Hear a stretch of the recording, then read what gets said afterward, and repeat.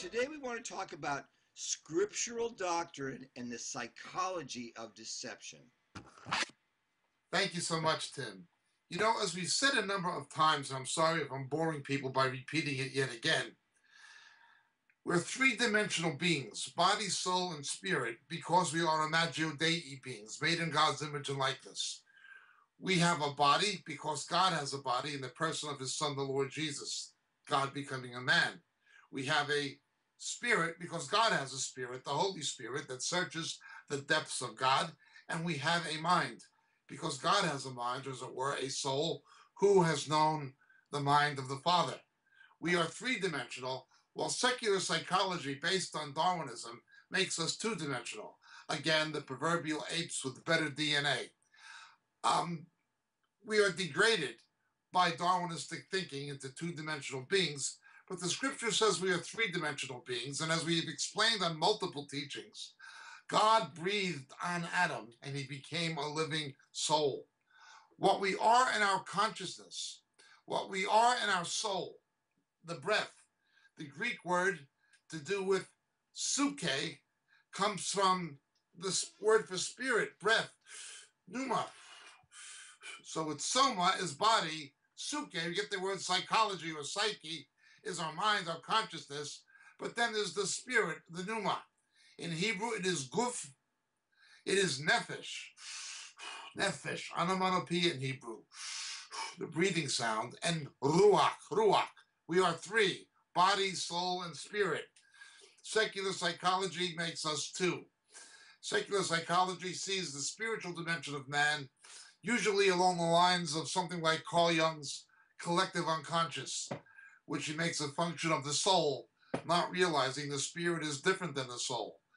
What we are spiritually is as different from what we are psychologically and emotionally as what we are emotionally and psychologically is from our fingernails or our hair. It's completely different, except that what we are psychologically is a hybrid of what we are physically, organically, chemically, and what we are spiritually.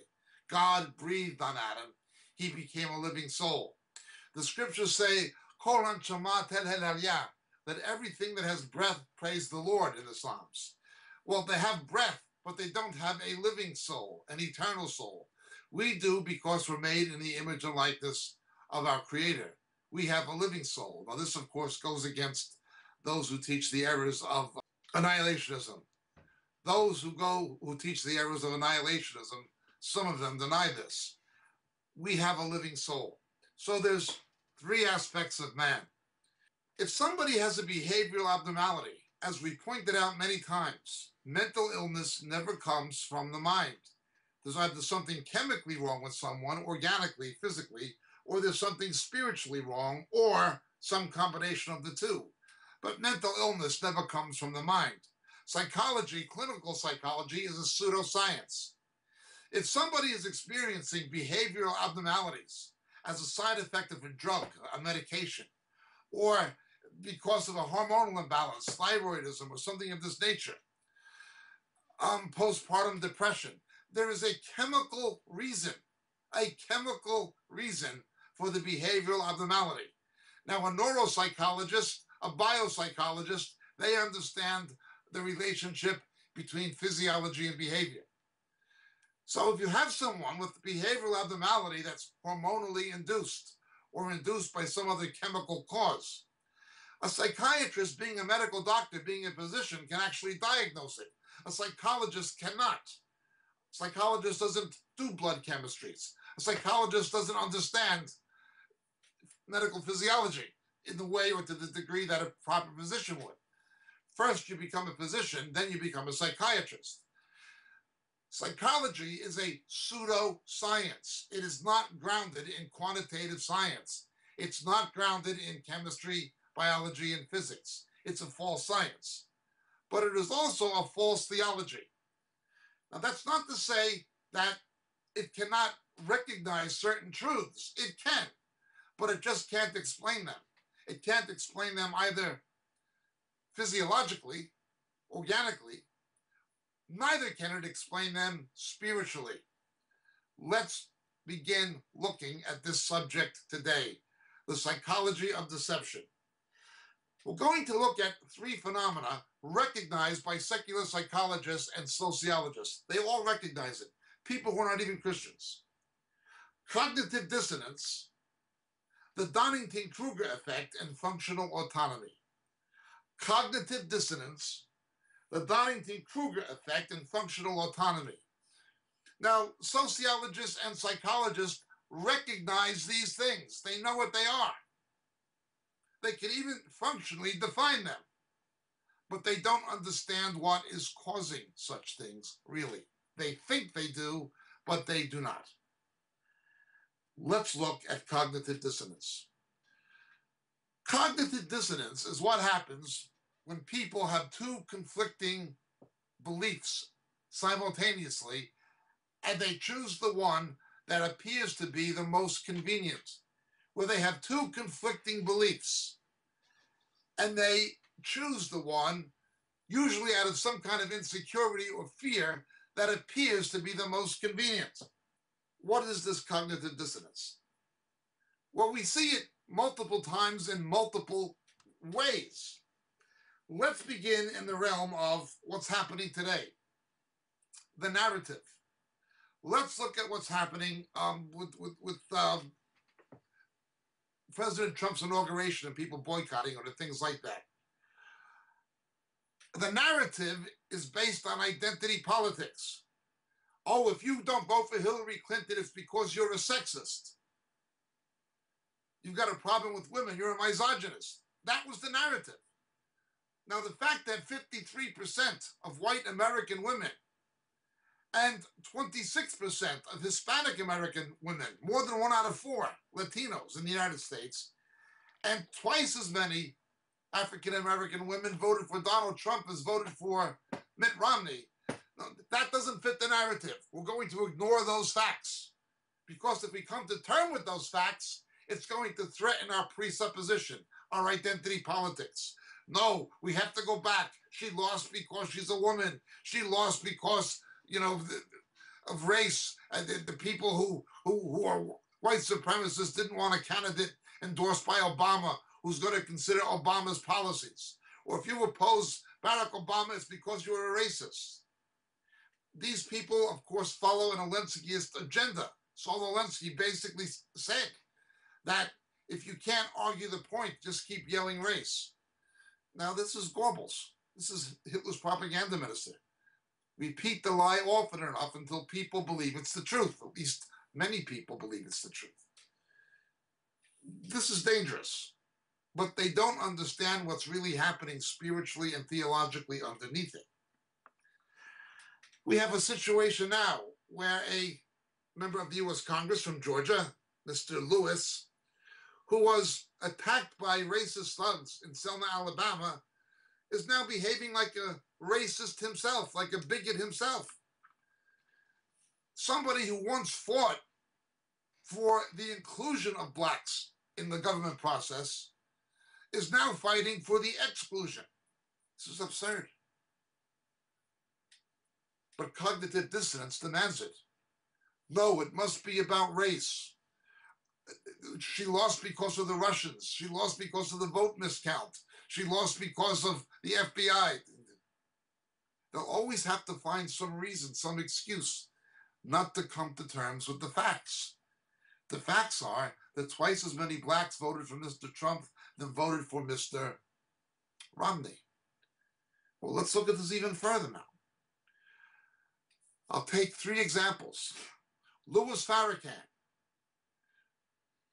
a leader of the Nation of Islam, a black racist. Watch him on television, watch him on YouTube. So you Democrats, you've been in that party a long time. Answer me, what did you get? You got a president. He's worried about his legacy. Well, you want Hillary to get in to protect your legacy because Trump said the minute he get in, he's going to reverse the Affordable Care Act, because that's your signature achievement. To show you how hateful the enemy is, he hates that you achieved what you did achieve. So he said, I'm going to tear it up when I get in. So he don't want his legacy destroyed. Mr. President,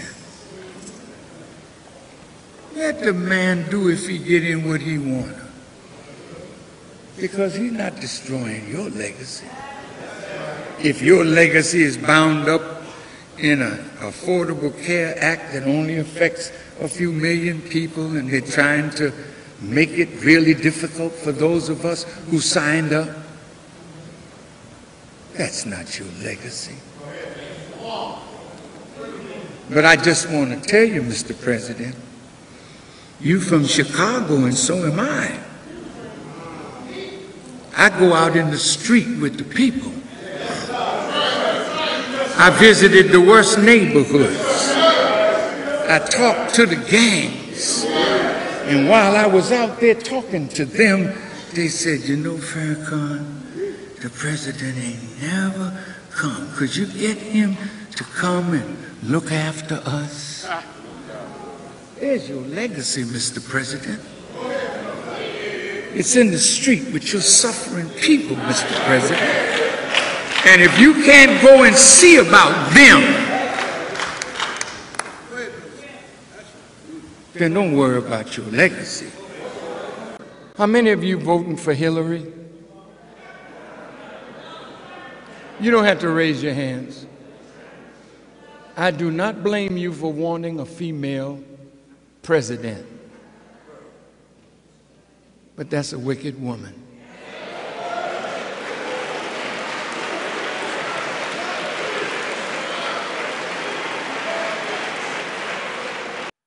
Mr. Lewis and these people and Van Johnson saying, oh, this is a white lash, it's because of white people. Wait a minute, Farrakhan's not white, he's anti-white. Farrakhan can be watched on YouTube, on the media, openly saying to black people, Barack Obama's done nothing in his 2 terms except serve white people. Because the white people that you've served so well, they'll preserve your legacy. But you didn't earn your legacy with us. We put you there. You fought for the rights of gay people. There's no legacy. His legacy should be with the black people on the streets of Chicago, in the poor neighborhoods. He has no legacy. He's only served white people. Now that's a black man. And it's a radical black, an anti-white black, a racist black. Somebody with a racist Islamic philosophy that combines racism with Islam, that even other Muslims reject generally. Oh no, we ignore that. We have to ignore that. Ellis will ignore that. Jesse Jackson will ignore that. Sharpton will ignore that. Congressman Lewis will ignore that. It doesn't fit the narrative. Now they know it's true. Cognitive dissonance. Bill Clinton tripled the Afro-American prison population. I'll tell you a couple of stories about fraud. We're going to ignore that. Don't factor that into the equation. Just leave it out. Yeah, but it's true. It doesn't fit the narrative. We're going with this, with the identity issue. Well, let's look at another one. Cornel West, Dr. Cornel West, social democrat, a socialist, much closer in his thinking to Bernie Sanders than to Hillary Clinton, nonetheless, a well-left-wing figure in the Afro-American community and a black academic who writes well. He actually does write quite well. He has good writing skills. He says that Barack Obama was there for Wall Street, not for the black people. He's done nothing to help them. He was there for Wall Street. And particularly, President Obama living up to the promises that he made when he became president. Well, I think that he has now aligned himself with forces that promote the abandonment of poor people and the neglect of working people. So I would characterize Obama as a charismatic version of American exceptionalism, with a Keynesian neoliberalism at home and a liberal neoconservatism abroad, which is to say he's the friendly face of the American empire abroad. And internally, he's a centrist, now leaning toward the right. And he's in the process, actually, of becoming, very sadly, a pawn of big finance and a puppet of big business. And that's a very sad assessment, because he began with such magnificent democratic rhetoric during the campaign. And he's right. Barack Obama bailed out Wall Street, but what did he do for his own people? Put them on the breadline? A 58% increase in the number of blacks on food stamps? Nobody can deny that. Cornel West wrote it and said it. We're going to ignore it. Jackson will ignore it. Sharpton will ignore it. Lewis will ignore it. They will all ignore it. It doesn't fit the narrative. It threatens the lie that they built their house on. This is cognitive dissonance. Now another left-center black, the journalist Tavis Smiley. In his article, written in the Huffington Post, Cornel West's article was in The Guardian, but the Huffington Post published the article by Tavis Smiley. It is true that over these last 10 years, most of that on his watch, Black America has lost ground in the major economic indicator categories. Every major economic indicator, Black Americans are not better off after 2 terms of Obama. In fact, they're worse off. Black home ownership, real unemployment, once you look at the labor participation rate, is astronomical. Unemployment among black youth, they have never had it so bad. In terms of key sectors such as home ownership and the amount of blacks on the breadline, that is food stamps. Oh no, Barack Obama's the first black president, we're going to ignore that. Cognitive dissonance. They know it's true, but they think that by ignoring a truth, it will somehow magically disappear or go away or fail to have any ramification. They think by running away from the truth, they can run away from the consequences of the truth, but they cannot. This is cognitive dissonance. Cognitive dissonance.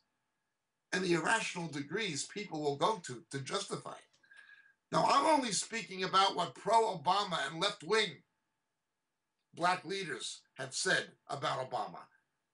The more conservative ones, such as Professor Walter Williams, Mason University, or Dr. Thomas Sowell, they'll tell you the real truth. Herman Cain, the mathematician and rocket scientist turned successful businessman, will tell you the real truth. It's worse than what the others are telling you.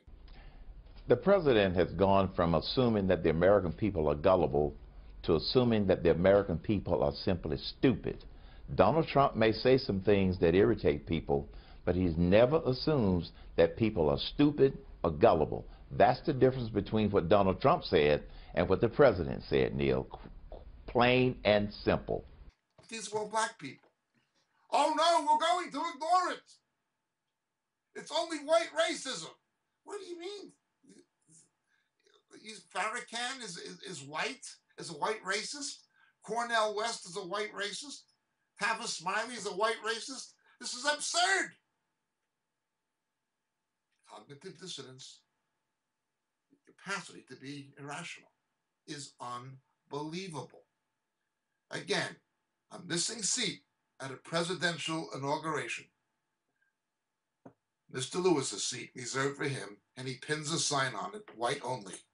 This is the same man who fought for black inclusion, who fought segregation, who fought Jim Crow, and now he becomes a proponent of the very things he fought against, black disinclusion and the political process. This is sad, but it is cognitive dissonance. Let's look at the Soviet Union. The Soviet Union was based on the Marxist presupposition that came essentially from dialectic materialism. As capitalism evolved from feudalism, so too communism would evolve from capitalism. Writing from here in London, Karl Marx said, communism and communist uprising of the proletariat will begin in Great Britain because it was the first capitalist country. He said it would never work in Russia. Russia is too primitive. It's still feudal. Instead, the diametric opposite happened. Britain never turned to full-fledged communism. It resisted it. Communism began in Russia, not the first of the capitalist countries, the last of the feudal ones. The model was fundamentally wrong. The Hegelian dialectic was fundamentally wrong. With the thesis, the antithesis, and the synthesis, the model broke down. Nonetheless, the old men in the Kremlin had a vested interest in perpetuating the status quo. They had to bang on the same drum and perpetuate the same narrative. Why? Cognitive dissonance. They couldn't face the reality that communism didn't work. It was not egalitarian. It did not give a higher standard of living to the workers. It was the countries they protested against. For all of the injustices of capitalism, still capitalism gave a higher degree of prosperity and personal and political freedom to the proletariat than communism did, to the working people than communism did. Oh no, that doesn't fit the narrative. We're going to ignore it and keep up the same story. Nobody believes it. I went to China a number of times. I remember driving through a tunnel in Shanghai with Pepsi Cola signs on the entrance to the tunnel where the toll booth was. This is communism? The economy was not communist. Only the party claimed to be communist, but it wasn't. They knew communism didn't work, but officially they said it did. It's not even rational to go to China and pretend it's anything but cutthroat capitalism. It's an abuse of capitalism. Yet, the party claims to be communist. It's not even rational. Why? Cognitive dissonance. You look at Darwinism. Darwinism gave rise to Hegelian dialectic, the idea of the evolution, the thesis, the antithesis, and the synthesis. When you ask any Darwinist, show me one place where recombinant DNA mutates across the genus barrier in the natural environment to the advancement of another species, they can't show it to you. The closest they can come is something like a bacteriophage, a virus that attaches itself to a bacterial cell, disconnects itself, and transplants the nucleic acids into a host cell, but it works for the destruction of it, not its advancement. It's bioentropy. You ask them, there was no information science in the age of Charles Darwin. There is now. Where does information come from a vacuum? A very sophisticated computer code would be 100,000 lines of digital information. Just the 4 nucleotides in the human genome is 13 billion, and that's just the human one that has to begin to interface with the genome of other species in a very complex environment. How can this possibly be? You have computer programs that can write other computer programs, but somebody still had to write the first program. There must be a design. An intelligent design must be there. They can't deny this on the grounds of information science. Oh no, it doesn't fit the narrative. These silly Darwinists of today are like the medieval Roman Catholic Church trying to condemn the discoveries and determinations of Kepler, Galileo, and Copernicus of the heliocentric solar system. Now, there's nothing in Scripture that says that the Earth was the center of our solar system. It all came from Ptolemaic astronomy, but it was still part of their worldview. So people like Galileo and Copernicus faced persecution. They faced excommunication by the Roman Catholic Church. But wait a minute, here are the calculations. Here are the realities. We don't care what the realities are. It doesn't fit the narrative. When Pope issued a papal encyclical condemning the discoveries of modern science in the 19th century. That's how ridiculous it is. Today, the defenders of Darwinism are doing the same thing. Completely irrational. It doesn't fit the narrative. It's an inconvenient set of facts we don't want to deal with.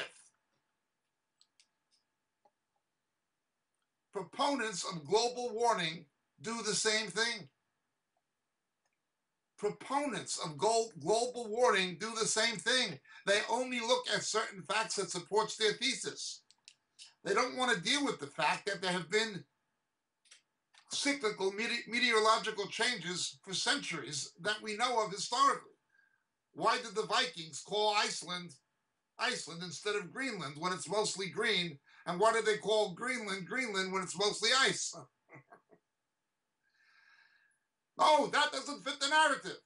Wait a minute, plants need carbon the way that we need oxygen. That doesn't fit the narrative. Cognitive dissonance. They'll always yell, oh, industries who have a vested interest in polluting to make money are hiring scientists to put out false information or to discredit studies. Yeah. One of their own major studies at Norwich University was completely discredited. They don't want to know about it. Cognitive dissonance. This extends into the religious realm, not just the political one. It goes not just in the science of the environment or in the science of biological evolution as it's claimed. It doesn't just go against Darwinism. It's in everything, not least of all religion. You could have an educated Hindu in England who's a professional person. They will accept the fact that drinking water from the Ganges can cause cholera. There are people who practice village Hinduism in India that if you told them it's bacterially infested, don't drink that water. No, it's holy. But wait a minute, we can show you microslides and we can show you we don't want to see it. They'll do it. I've seen this many times in Islam, speaking to Muslims and speaking to preachers of Islam. When you bring up what the Hadith tells us and the Quran tells us about Muhammad, he forced his stepson, to divorce his wife so he could take her. And then allegedly, it says, they claim, Allah told him not to take any more wives, but he did. Well, if he forced his son to divorce his wife so he could take his son's wife, and then Allah told him not to take any more, why did he keep taking wives? We don't want to talk about that. It doesn't fit the narrative. He's the prophet. Well, wait a minute. He married Aisha, the daughter of Abu Bakr, when she was a little girl. Took her virginity when she was 9. He was a pedophile. It's in your own literature. We don't want to talk about it. He's the prophet. We can't deal with it. Well, what about Ummah? There's no Ummah in the Muslim world. Most jihads are Muslims killing each other, not the infidel, as you put it. Why is this if Muslims are one nation and one people? There is no Ummah that indicts it. It proves the scriptures are correct, that Esau's sword will be against his brother, and Ishmael's seed will always be divided. Look here. We don't want to see it.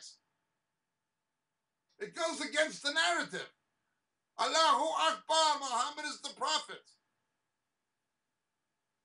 Just like Orbles, repeat the lie often enough till people will think it's the truth to the point they can't think. And if you do provoke them with the truth, and you do confront them with facts, they can't come to terms with it.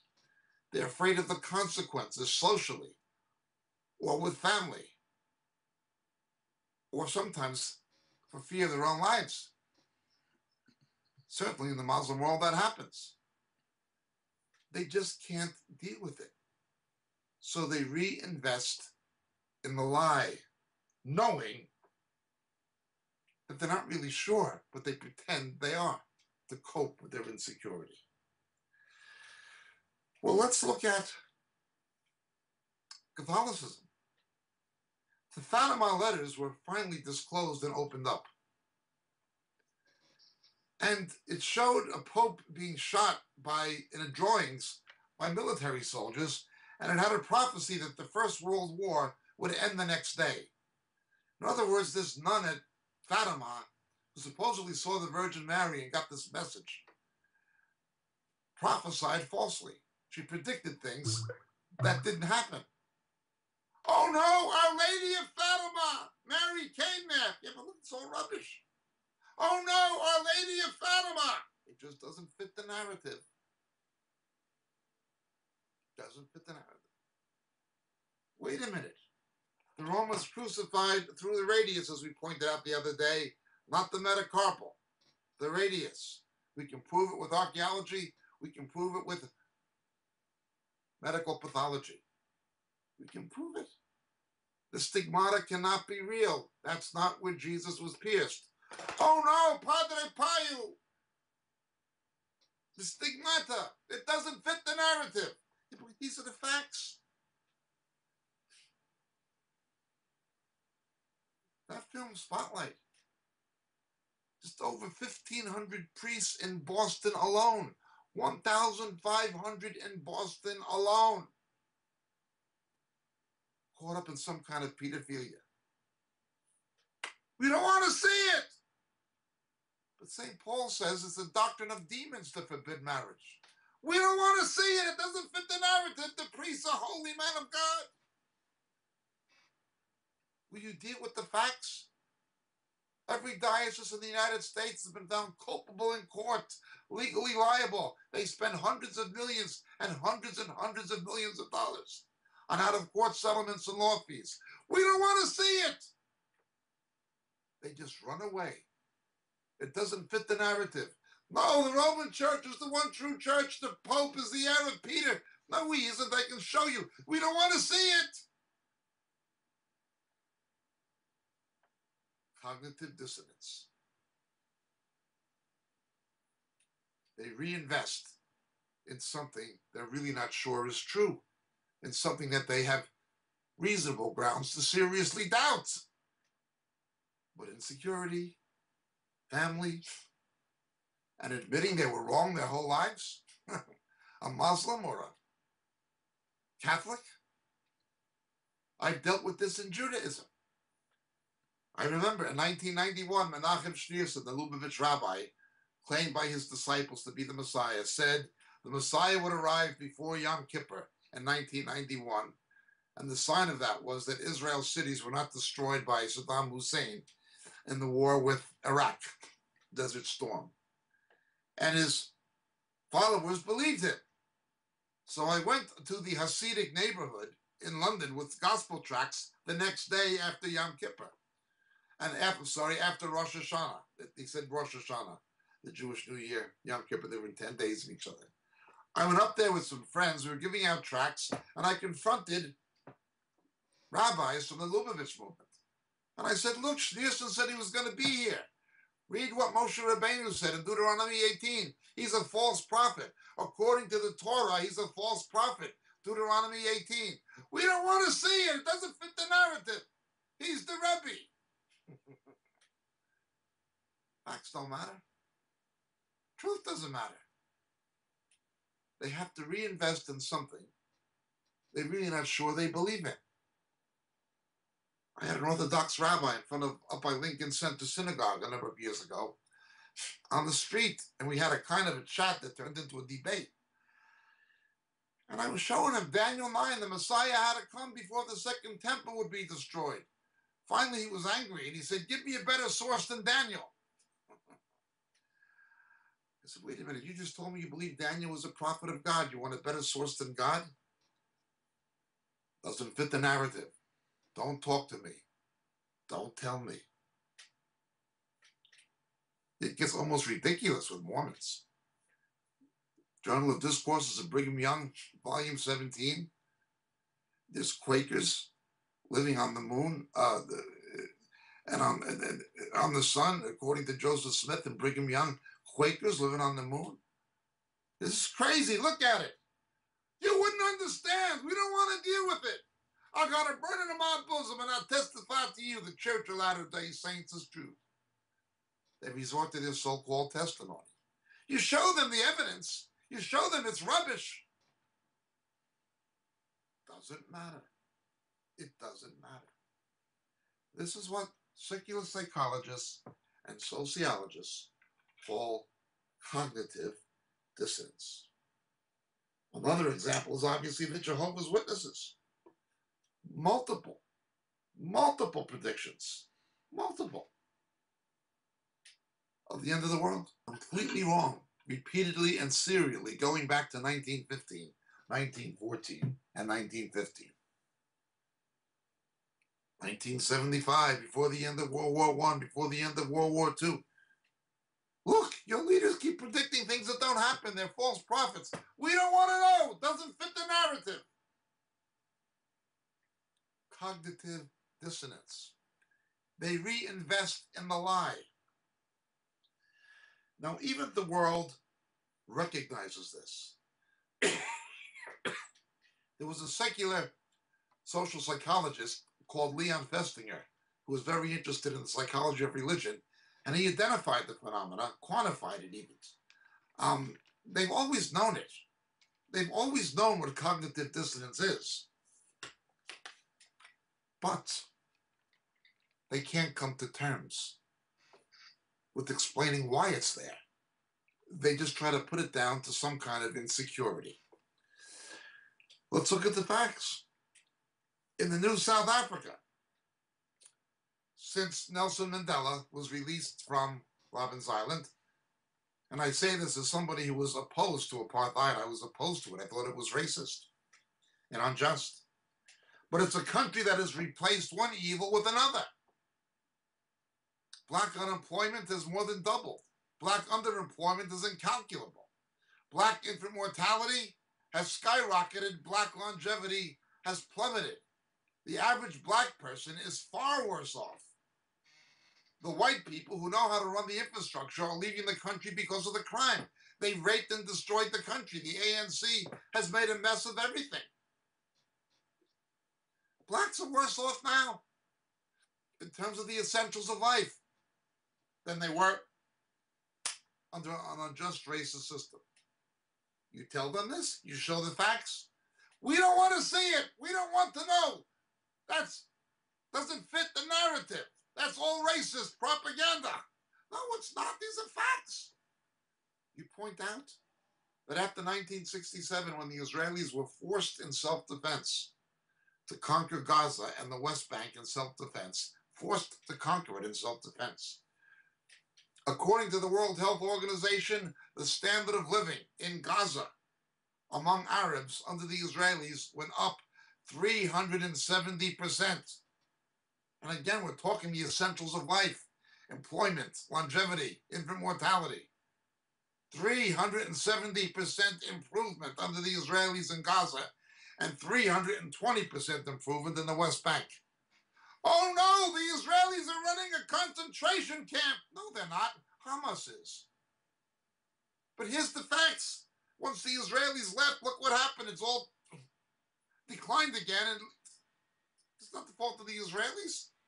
They're not blocking food or medicine. They're only searching the food and medicine to make sure there's no weapons from Iran coming in. Oh no, that doesn't fit the narrative. Identity politics, the feminists do it, the racial politics, the racocrats do it, they all do it. And religions do it. But what happens when somebody says they're born again? Their fever is skyrocketing. They're not getting well. And they begin saying, my body's lying to me. I claim this healing in the name of Jesus. There are people who have died from that.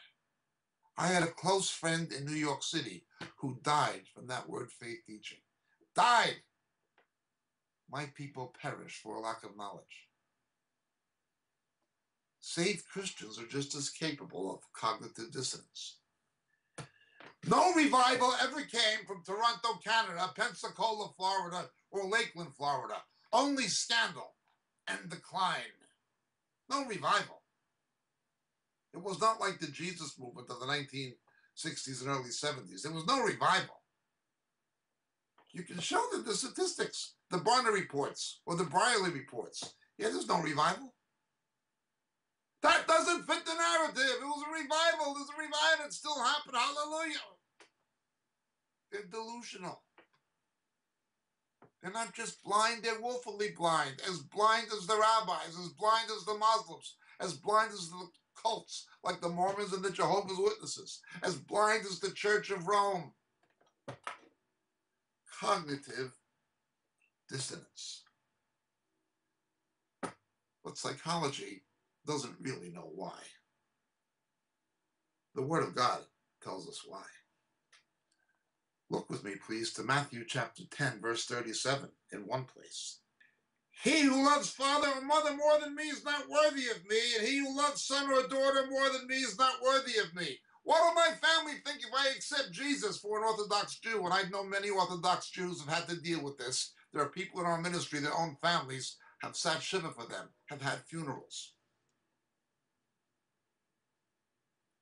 I know Muslims who've gotten saved. They can't go to their families would kill them. These are people who faced the truth and dealt with it by God's grace. Instead, people embrace what was false when they reject the truth. They cement themselves to it inextricably. Paul tells us the God of this world has blinded their eyes. What is really on back of cognitive dissonance is not purely behavioral. The behavioral is a result of something spiritual. The fallen nature of man, in concert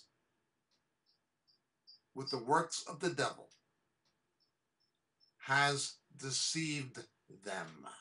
They are spiritually deceived. The fact that they are intellectually deceived, emotionally manipulated into not reasoning and not thinking, not dealing with the facts, that is simply a ramification of spiritual deception. Psychology can tell you this cognitive dissonance, and they're right, but they can't tell you why. The Word of God can. It happens in the secular world. It happens in religion. But what I'm concerned about is when it happens among believers, saved Christians, supposedly, believing in counterfeit revivals, believing in proven false teachers and false prophets. Well, let's look at a second phenomenon, well identified by secular psychology, the Donington-Kruger effect. This is a big deal. The Donington-Kruger effect.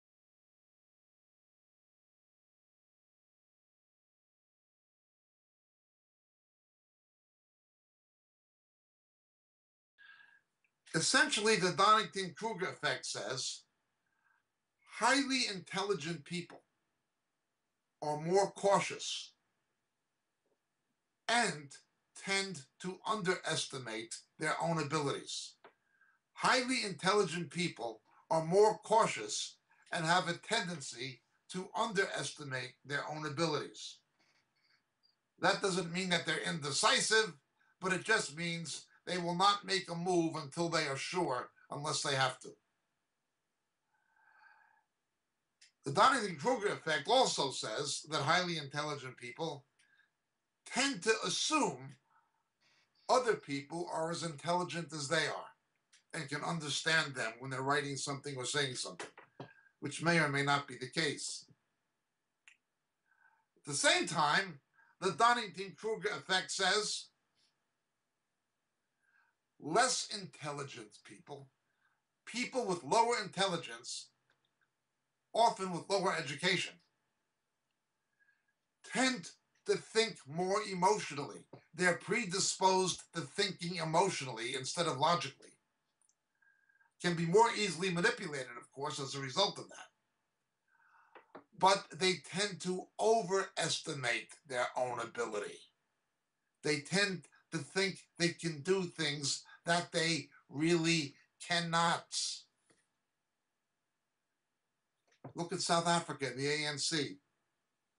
Just give us black power, we can run this place. Don't they ran it into the ground? There was not enough educated middle-class blacks to do that. They would have needed 1 to 2 generations without apartheid to train up a black cadre of professional people who could run the infrastructure and the economy. But there wasn't that. People of lower intelligence, less education, will always tend or have a propensity to overestimate their own ability and find themselves out of their league and not able to do the job. People of higher intelligence are much more cautious. They will tend to underestimate themselves, but tend to overestimate others, interestingly enough. Now let's look what the scripture says about this. I have no doubt that the Donington-Kruger effect is right. But it doesn't have to be that way. We're told in Proverbs 17:28, even a fool, when he keeps silent, is considered wise. When he closes his lips, he's considered prudent, or in some translations, intelligent. Not being formally educated does not by any means someone lacks common sense or that they're stupid. But if somebody is not formally educated or knowledgeable of a subject or ignorant in a field, if they do have common sense, they will keep their mouth shut and not misrepresent themselves as knowing things they do not. Neither will they misrepresent themselves as having capabilities they do not. Now, for those who have those capabilities, take caution. That makes you the servant, not just the leader. And it means where much is given, much is expected. A familiar passage we always point to. 2 Peter 3, verses 15 and 16. And regard the patience of our Lord as salvation, just as also our beloved brother Paul, according to the wisdom given him, wrote to you, as also in all his letters, speaking in them of these things, in which are some things hard to understand, which the untaught and unstable distort, as they do the rest of the scriptures to their own destruction. Let us look again, as I've always said when I look at this passage, at the humility of Peter. I'm a fisherman, Paul is a rabbi. He is a Greco-Roman intellectual with Roman citizenship. He has an education I do not have. He is better equipped to explain these things than me. These things are complicated and difficult. While I understand them, Paul is better to explain them. Now, that did not demean his own apostolic authority one bit, and in fact reflected nobly on his character and his humility. But look what else he says, that the untaught and unstable distorts. Donington-Kruger. They think they know more than they do. They think they can do things they can't. You look at the hype artist preaching that is not exposition, but simply motivational speaking combined with hype. The things that go on in Hillsong, the things that go on with Carl Linz and these people. They have no real biblical compass for where they're going. When you look at the scriptures, they're not exegetically handling them very well. In fact, they're handling them badly very often. They're biblically ignorant in any doctrinal or theological sense. But they think they know more than they do. They're simply entertainers. They're running a 3-ring circus thinking it's a church with the naked cowboy dancing at a Christian women's conference and cheerleaders running around with flags. They think this is worship. It's ugly, it's absurd. And they can always find some passage out of context to justify it. The untaught and unstable. All I need is Jesus, hallelujah. All I need is the Spirit. He leads me into all truth, hallelujah. And so they stand there and wait for a revelation. Whatever comes into their head, they think that's the Lord speaking to them. They forget about study to show yourself approved. The illumination of the Holy Spirit through prayerful study. These are ignorant people. This is what the world calls, what secular psychology defines as the Donington-Kruger effect. But they can't tell you why. It has to do with the sins of pride. And again, it has to do with the hand of the devil. That's what it is. The world can identify it. But the world cannot tell you why. The world knows there's wars. It's the epistle of James that tells you why there's wars. And that's not just for the world. James says wars among you. Fights among believers. Not motivated by upholding truth or righteousness, but motivated by self-ambition and the church. We'll come back to that. So we have the cognitive dissonance, and we have the Donington-Kruger effect. A third term that any psychologist will be familiar with is functional autonomy. Functional autonomy is when the means to an end becomes an end in itself. Let's say, hypothetically, in the American Rust Belt in the Midwest somewhere, a man who worked on an assembly line was made redundant. His job was exported to China or to Mexico. And he says, I'm never going to trust a corporation again. I'm going to work for myself and go in business for myself. So this guy takes his redundancy package, opens a small business, and he struggles and struggles. And he says, I'm never going to have my family reliant on my paycheck from somebody else again. I'm going to take personal responsibility and be my own boss. And he works hard. And the first few years are tough. And he's battling to get a line of credit. Then he's battling to meet payroll. Then he's battling to meet taxes. He's battling to maintain a competitive edge. But he says, I got to do this for my family. I've got to do this for my family. And he does it. He eventually turns the corner and the business begins to prosper. Slowly but steadily at first, but then it gains momentum. But then something happens. The means to an end becomes an end in itself. No, I can't take little Hank to the ball game today. I have a meeting at 2 o'clock on Saturday. Yeah, but it's the weekend. You spend it with the kids. I can't do that anymore. Well, that can happen 1 week, 2 weeks. But what happens when it happens most weeks?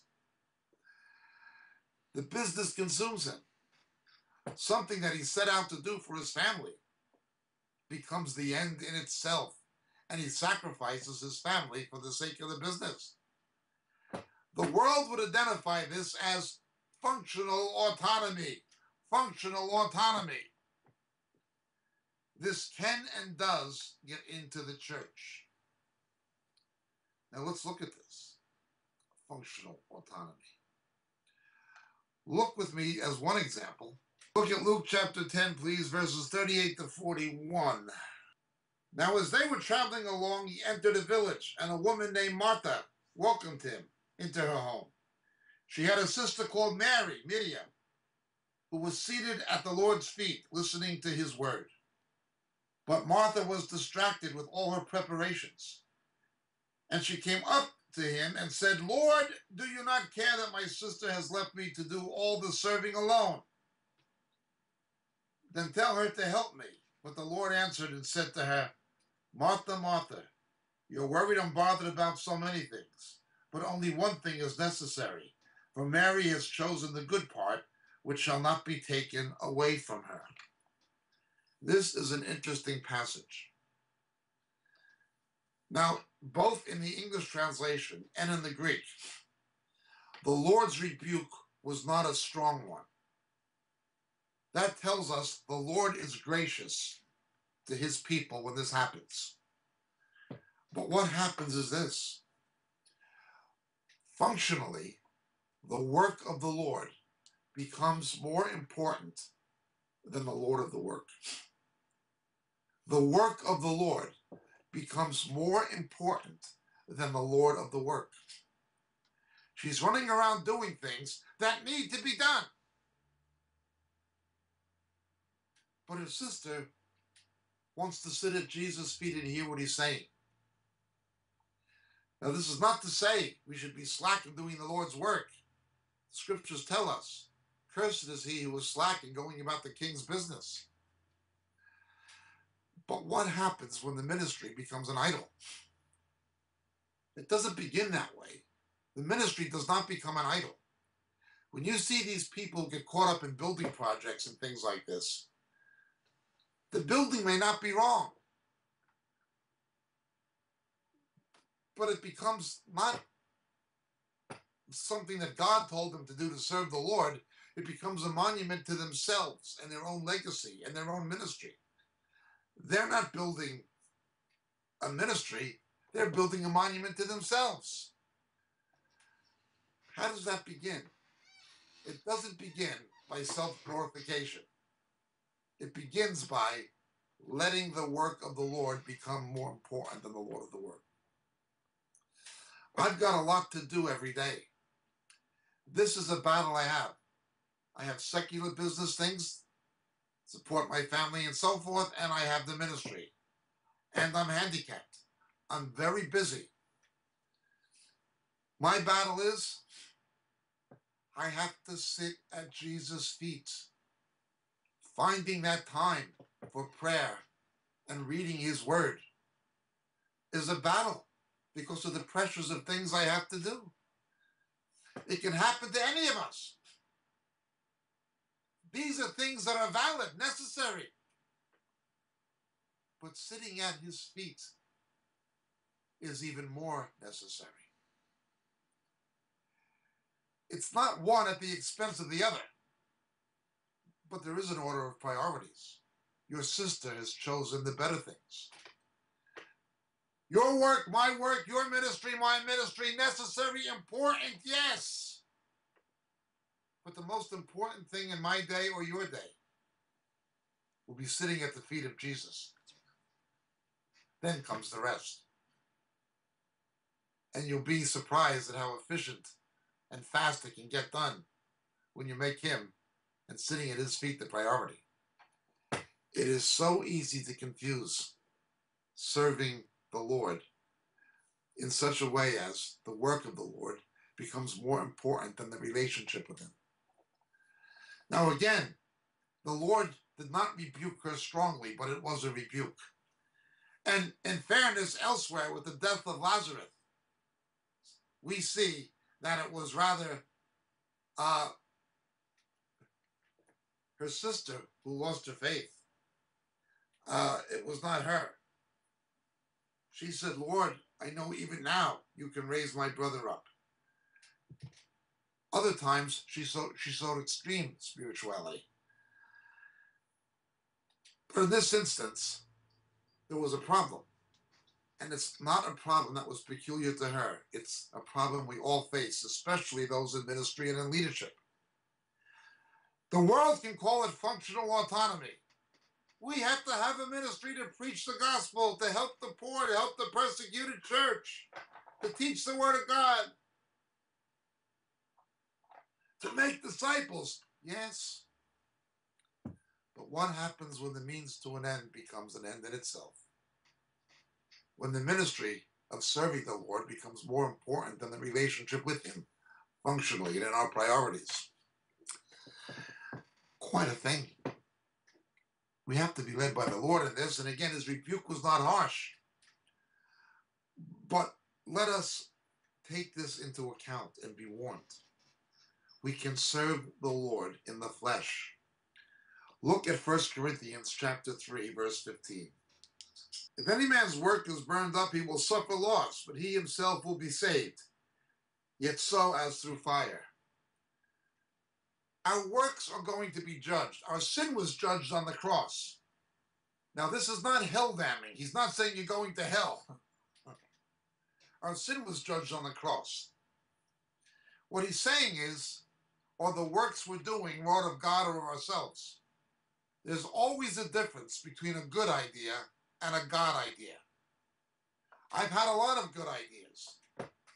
That didn't necessarily make them God ideas. Even our good ideas have to be brought to the cross. Lord, there's this need. Are you calling me to meet it?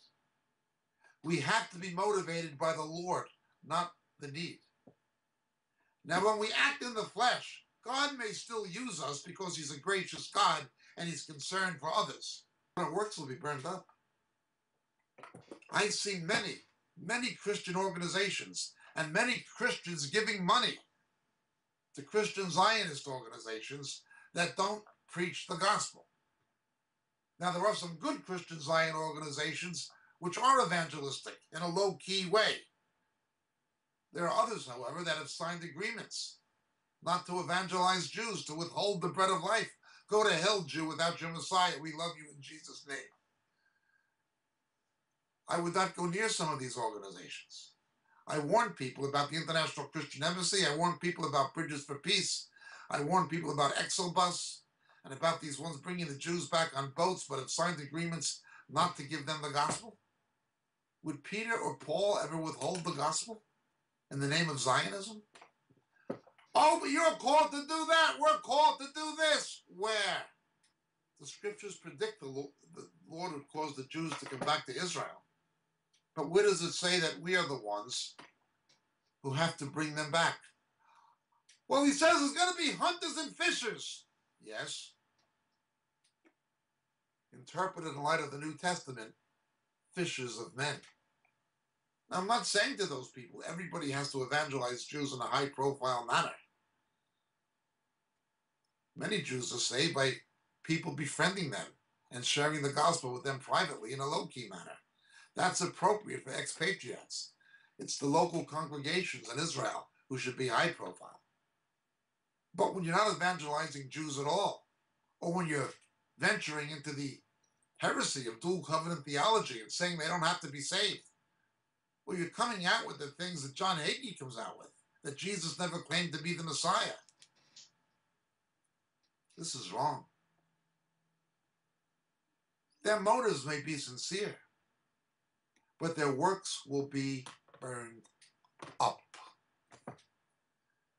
Now again, Jesus' rebuke was not staunch. And Paul says these people's error is not hell damning.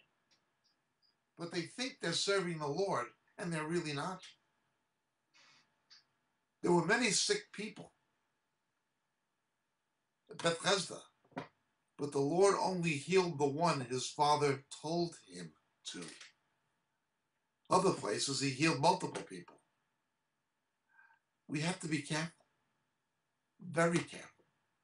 So much of the work of the Lord today is done in the flesh. People are being motivated by needs instead of by God. Now again, the Lord is gentle in his rebuke of such people, and we should be gentle in our rebuke of some of them. Not the leaders who are misleading them necessarily, but the people who are being taken in. Christians get caught up in functional autonomy. When the work of the Lord becomes more important than the Lord of the work. When that happens, we get into doing work that's not ordained of the Lord. It may not be bad. It may seem to be of the Lord. Be careful of organizations with a social gospel that don't preach salvation. That's a sure mark. They don't deserve your prayers or support. Pray that they clean up their act and begin preaching salvation, repentance, second birth. Donington Kruger, never be jealous of another person's ministry or calling. Be faithful to your own. Peter was one of the 12. Paul wasn't. Our stature and our standing does not have to do with how much God uses us. It has to do with how faithful we are to Jesus. We tend to count in terms of numbers. That's how we calibrate. God has different standards. Now, of course, we do have the bearing fruit, threefold, tenfold, and so forth. The power of the talents. Use your talents. Invest your talents. Then God will give you more. Cognitive dissonance. Perhaps one of the most cognitively dissonant passages of Scripture is in Ezekiel 33. For 15 years after the Babylonians destroyed the temple, as Jeremiah predicted, for 15 years afterwards, Ezekiel continued to prophesy. But even after that happened, even after Isaiah and Joel and Jeremiah were vindicated, Ezekiel tells us the people still clung on to the lie, the false belief, the false hope. When the temple was destroyed in 70 AD, they were confronted with the fact that Daniel said the Messiah would come and die before 70 AD. And so they clung on to a false Judaism that they're holding on to until this day. This is a big problem. Thank God many Jews are seeing Yeshua, Jesus, as the Messiah and realizing that he's come.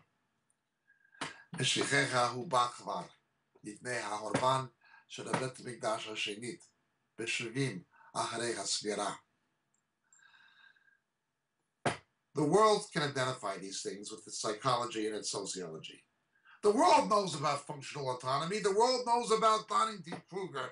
And the world knows about cognitive dissonance. The pseudo-psychology of the world is not biblical psychology. Biblical psychology, as I've said, is grounded largely in the book of Proverbs. Proverbs is an index, a key to biblical typology, but it's also divine psychology. If you want to understand human behavior, read Proverbs. It understands the three-dimensional nature of man, his spiritual components. Secular psychology reduces it to two, as does Eastern religion, confusing psychology with the spirit.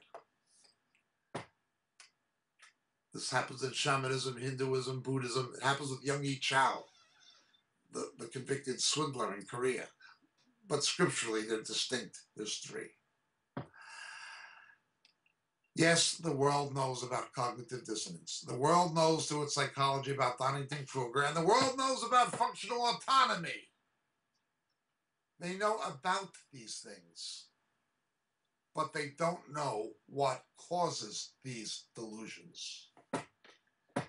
These delusions are caused by sin. They find a fertile field for planting these delusions in the fallen nature of man. And Satan has plenty of seeds to plant in the fallen nature of man. Cognitive dissonance, Donington-Kruger, functional autonomy. Secular psychology can tell you what they are, but secular psychology cannot tell you why they are. The Word of God can. When the world gets caught up in these things, you should expect it. In the political realm, in the realm of science with the Darwinism, in the realm of religion, in the realm of cults. But born-again believers in Jesus, we need to go beyond these things and not be caught up in them. We need to realize what the Scripture tells us. Cognitive dissonance, Donington-Kruger, and functional autonomy. The Word of God knew about those things long before the pseudoscience of secular psychology. My name is Jacob Prasch. Thank you so much for listening. God bless and thank you.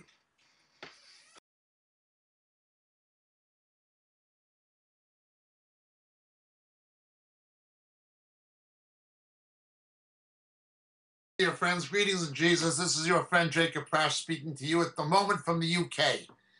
You know, so many of the questions we get in our Roku broadcast and on our Vimeo clips and on YouTube deal with subjects that we deal with much more extensively in our books. We can't, for the sake of brevity, go into the kind of depth in a TV broadcast we can actually go into in a book.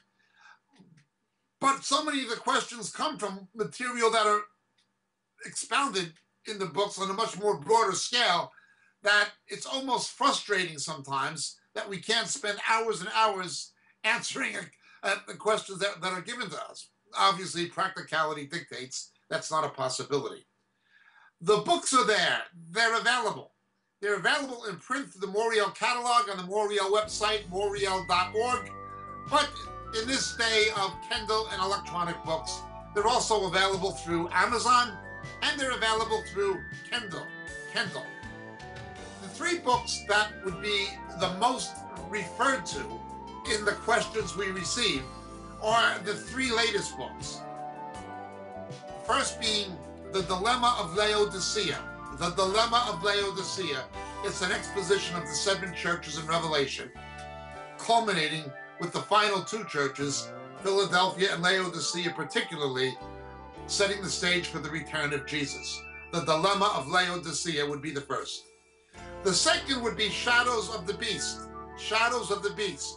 How the coming Antichrist, how his identity will be revealed to the faithful church. The rapture will not happen, absolutely not happen, until the faithful church knows who the ultimate beast of Revelation is. That is the Antichrist and also the false prophet. How the identity of the coming Antichrist will be revealed to the faithful church. Shadows of the Beast, the second book. And the final and latest one, Harpazo. What the scripture actually teaches about the rapture, the snatching away which takes place between the 6th and 7th seals in the book of Revelation. So these 3 books, The Dilemma of Laodicea, Shadows of the Beast, and Harpazo, all available on the Moriel catalog, all available through Amazon, and all easily available electronically by Kindle. Thank you so much, dear friends. God bless, and Jesus be with you.